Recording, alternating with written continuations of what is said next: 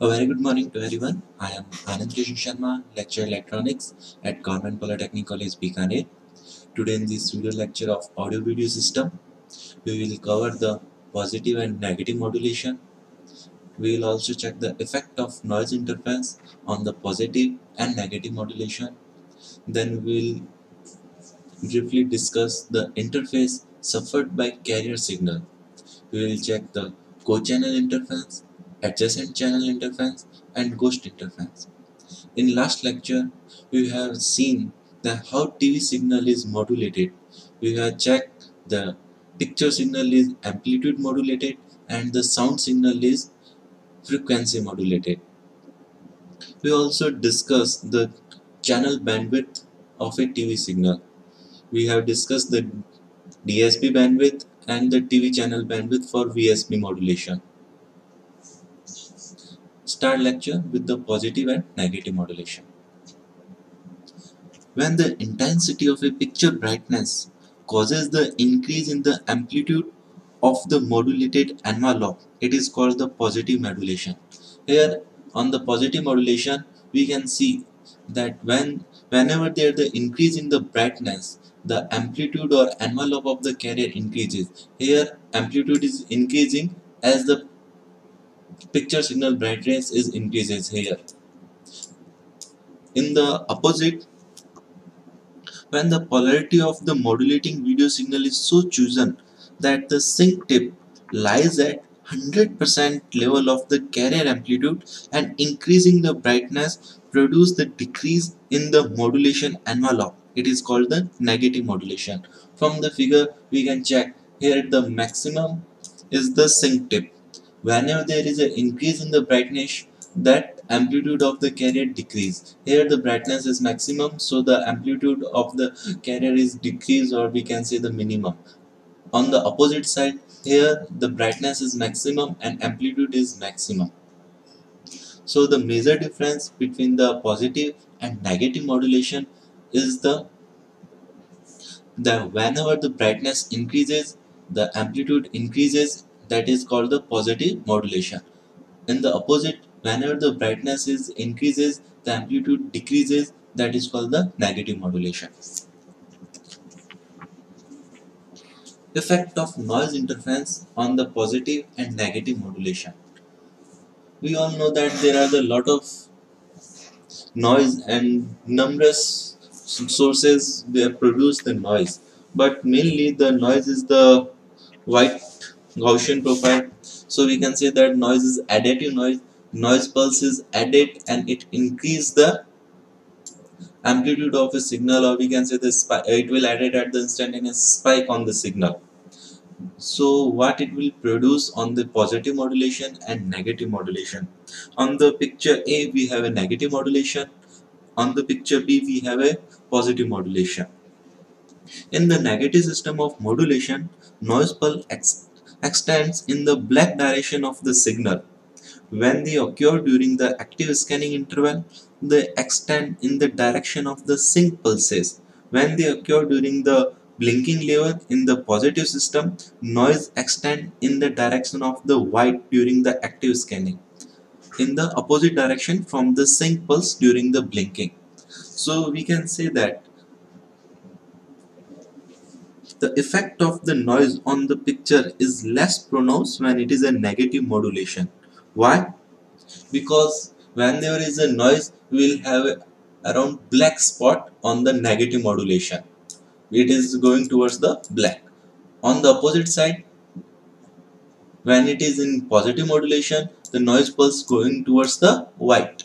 So whenever there is a noise spot, we will see a white spot on the picture or on a television for the positive modulation, or a black spots on a picture in a negative modulation. The raster or the background of the TV screen is gray or black, so the white will shows the more noise than the black. So we can say that the negative modulation reduce the noise because the background is already black or gray. And another important thing about the positive and negative modulation is the peak power available for the transmitter. With the positive modulation, signal corresponding to the white has the maximum carrier amplitude. The RF modulator cannot be driven harder to extract more power because the nonlinear distortion will play and it will introduce affect the amplitude scale and picture signal, and the brightness distortion will be there. On the opposite side, that the negative modulation transmitter may be over modulated during the sync pulse without adverse effect, since the nonlinear distortion thereby introduced does not much affect the shape of the sync pulse. Co-channel interference. We already discussed that there are a lot of noise sources which interfere with the TV signal. We all know that the thermal and man-made noise are the mainly discussed noise source. But in the TV, there are a lot of other sources such as the other television station, radio transmitter, industrial radiating devices, and TV receiver. They also produce the noise on the TV signal. When the interfering signal has the frequency that lies within the channel to which TV receiver is tuned, the extent of interface depends only on the relative field strength of the desired signal and the interfering signal. If the interfering signal frequency spectrum lies outside the desired channel, the selectivity of the receiver will reject the interference signal. So we can say that in the selected range of the 7 megahertz or the channel bandwidth of a particular channel, if there is a frequency spectrum lies of other television station, radio transmitter, or radio receiver, the field strength or the strength, or we can say the intensity of the noise will have the much more effect. We will discuss in briefly. There are the three types: co-channel, adjacent channel, and ghost channel. Firstly, we will discuss the co-channel interference. The effect we have normally in the black and white TV, we have seen that the black and white bar pattern. Here we can say that the black and white bar pattern on the TV screen. This bar pattern is due to the co-channel interference, and sometimes these bar move towards the up or towards the down if the beat frequency is not the multiplier of the field frequency. We will discuss it first. What is the co-channel interference? What is the beat frequency? Why we will see that bar pattern. The two station TV station obviously operating at a same carrier frequency if located closely, then interference will happen. This phenomena is common, and the fringe areas is called the co-channel interference. As the two signal strength in any area almost equidistant from the two channel station between equal, phenomena known as the Venetian blind. The Venetian blind is name is given by the Venice because there is a window pattern which is barred. There are the bar of gray and white, and this phenomena is come from the city Venice, so it is known as the Venetian blind interface occur. This take from the horizontal black and white bar superimposed on a picture produced by the tuned channel.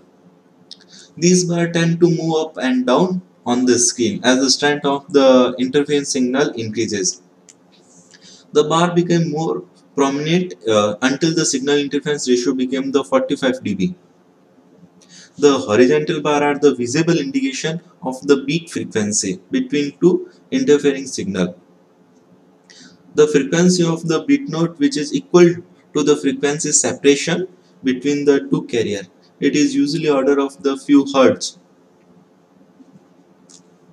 The bar pattern move towards up and down whenever the peak frequency is not exact multiple of the field frequency. In India, we have the field frequency of 50 frame. It is similar to the 50 hertz of the power. Co-channel interference was a serious problem in early television system. Now it is not that much serious problem. The second type of the interface is the adjacent channel interface. In the adjacent channel station, these are located close by and occupy the adjacent channel, present a different interface problem that called as a adjacent channel interface. It may occur as a result of beat between any two of these frequency or between a carrier and a sideband. A chorus dot structure is produced on the skin if the picture signal of the desired channel beat with the sound carrier or the lower adjacent channel. And third type of the interface is a ghost interface. Ghost interface arise as a result of the discrete reflection of a signal from the surface of building, bridge or hill and a direct signal. Here that we can say that it is a transmitter and it is a receiver. There is a multi-path transmission. First is the direct path and second is a reflected path.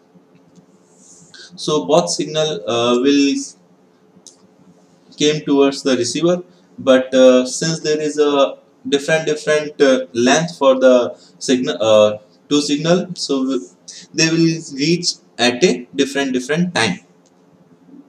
The directed signal usually stronger and assume control of the synchronizing circuit, and so the picture due to the reflected signal that arise late appear displayed to the right. Such displacement picture is known as the trailing ghost picture. Here we can say that the trailing ghost, here the main picture is completing here, but at we have also seen the trailing picture that is known as the trailing ghost picture. It is a little displaced towards the right. On the rare occasion, the direct signal may be weaker and the two and the receiver synchronization is now controlled by the reflected signal. Then the ghost picture cause the direct signal and appear displaced towards the left and known as the leading ghost. Here on the leading ghost, ghost picture is towards the left side.